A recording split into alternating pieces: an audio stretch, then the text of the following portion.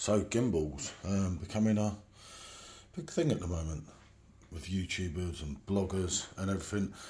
Pretty good deal I got delivered yesterday on Amazon, and if you look at my phone here, it's going to show you. Hold on, let's go down. So it's $79.99 instead of $89.99, but you're getting a further 20% off if you buy it today, which, and actually you could get delivered today if you really wanted it to.